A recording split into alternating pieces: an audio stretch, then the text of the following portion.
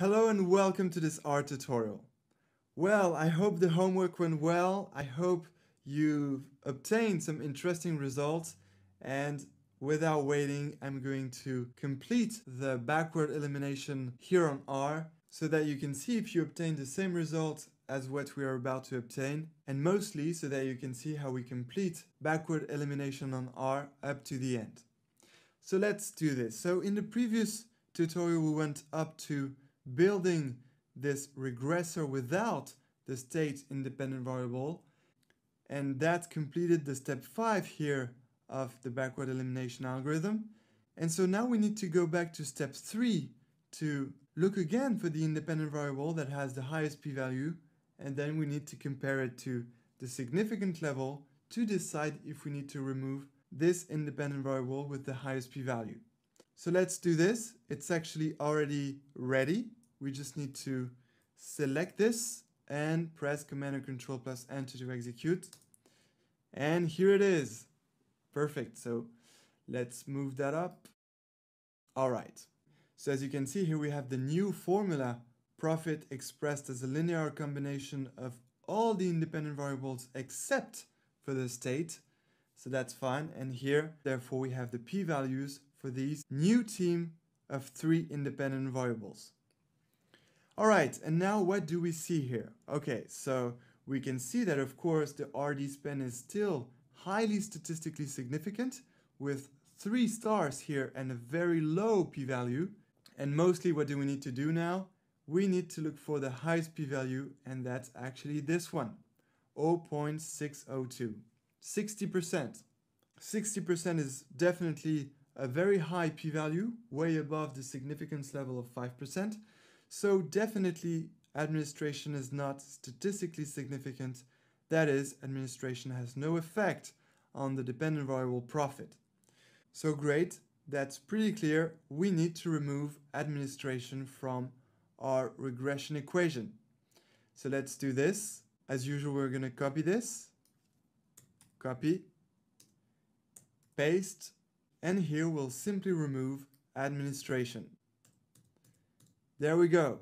And now we have our new regressor ready with only 2 independent variables composed of RD spend, which we already know is highly statistically significant, and the marketing spend. Marketing spend, so far the p-value is 10%. Let's see what it will become. So I'm actually going to build this new model by executing this. So Command and Control plus Enter to execute. Here we go. And now let's find out about the statistical results of this new regression model. Let's select this, press Command and Control plus Enter to execute. And here are the new statistical results with only the p-values of the 2 independent variables, RD spend and marketing spend. Okay, so let's see. Wow, there is something interesting here. Can you see it? Well, first, RD spend is still highly statistically significant. No surprise about that. But we actually have one surprise here. Remember, the p-value of the marketing spend was 10% at the previous step. Now it's 6%. And actually we want a dot here.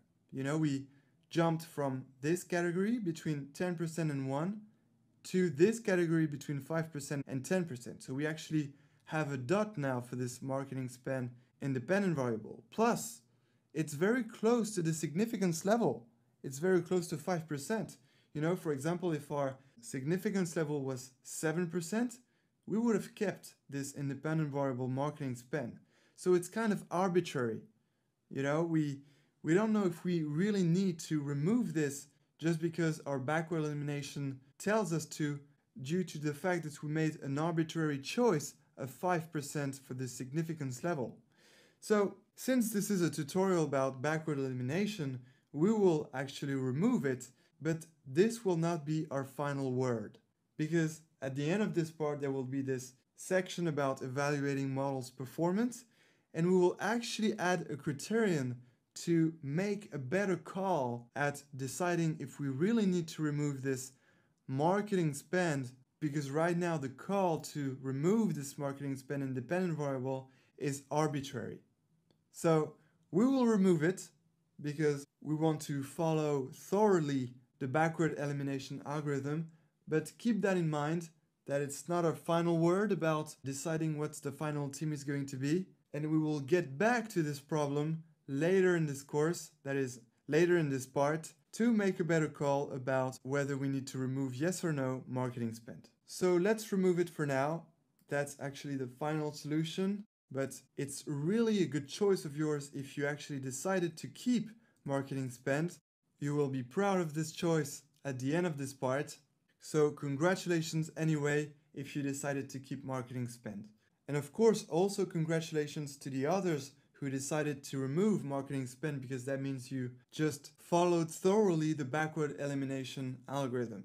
So congratulations to both of you, and let's finish this backward elimination algorithm, because actually, this is definitely the final step. We have only one independent variable left, R&D spend, and we already know it's highly statistically significant. But let's actually make this model by selecting and executing this. Here we go, model created, and now let's have a final look at the statistical informations of our model. So let's press Command or Control plus Enter to execute. And here are the final informations of the final optimal team.